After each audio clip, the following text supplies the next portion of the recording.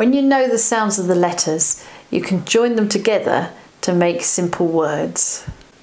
وقتی که آواز کلمات حروف یاد داشته باشین میتونین اوها را کنار هم دیگه یک جای کرده و کلمه بسازین ازش. وقتی تاسو د کلمو د حروفو غږونه سره یوځای کړئ تاسو کولای شئ چې د هغه څخه کلمې جوړ کړئ او بیان یې کړئ. Pan, کړایي یا تابه. P-A-N, pan. P-A-N, pan. Top, پیران کمیس. T-O-P, top. T-O-P, top. Cup, پیاله. K-U-P, cup. K-U-P, cup. And bin, سطل زباله یا سطل کچره.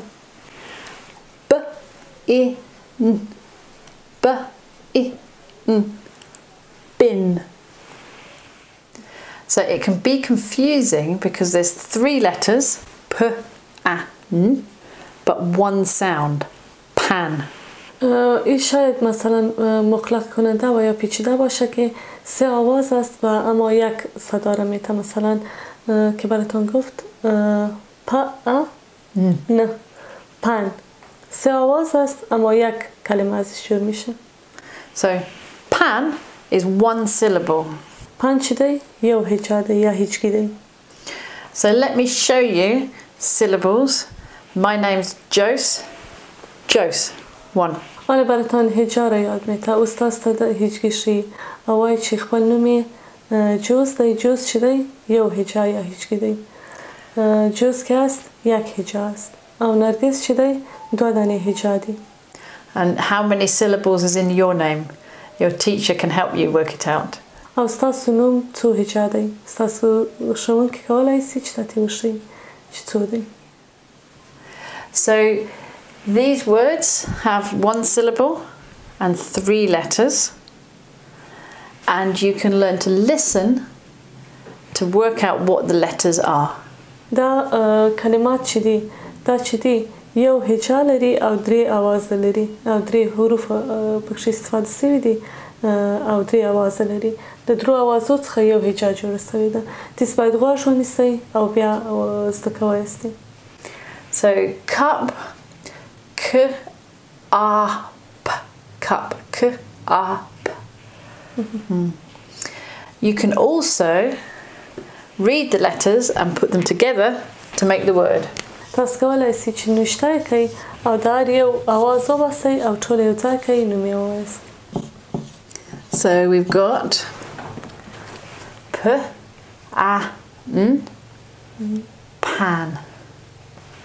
T-O-P, top. K-A-P, cup. B-I-N, bin. You can practice learning the sounds of the letters in your workbook. The letters in red are the ones to think about the sounds, and you can use your picture sheet to help you work out what the sounds say. تاسو کولای شئ چې د حروف او آوازونه په هغه د کتاب چې تاسو درکړی دی په هغه کې تاسو پیدا کړئ. هغه حروف چې په سره دي څخه غوښتل کېږي چې هغه آواز وباسئ. So learning English is like planting a seed. At first, when you put the seed in the ground, it looks like nothing's happening and you don't know if it's going to grow. You have to be patient and you have to believe. After some time, the seed's growing roots, but it's still invisible. And then you get a little first shoot, and then a stem, and then in the end, a beautiful flower and leaves. Learning English is like that. At first, you won't see the progress you're making, but if you're patient and you keep working hard, in the end, all your hard work will mean you have that beautiful flower, and your English, suddenly you'll be able to understand things and speak and read and write. So it's worth keeping going. انګلیسي زده کول لکه دا دی چې یو دانه واخلئ او په خاوره کې یې وکرئ.